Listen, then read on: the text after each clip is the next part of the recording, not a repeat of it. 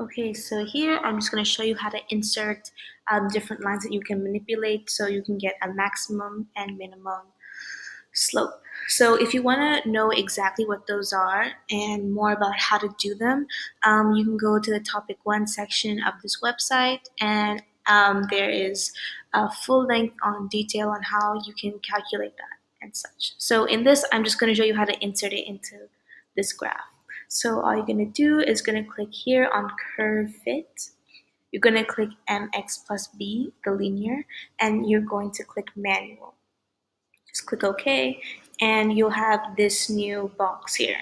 So just going to double click on the box, click on linear fit options, and just change the slope so you can see it, and click enable line drag. I recommend changing the color so it's easier for you to see which line you're working with. I'm just going to click violet. Click OK, and there, now you have this line. So now you, clicking on the little diamonds, you can drag them up and down to see where they go, where you need to put them. Now after you are happy with it, and it'll also here show you the slope and whatnot, you have to double click it again, click linear fit options, and unclick enable line drag.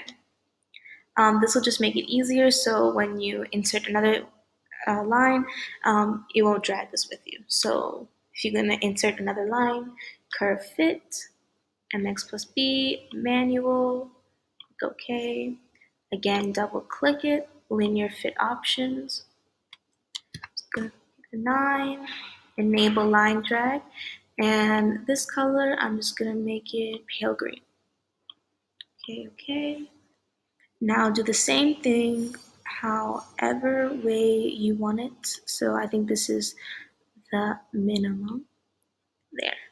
Now you can drag it so you can see all 3 slopes and their intercepts, y-intercepts, and there we go.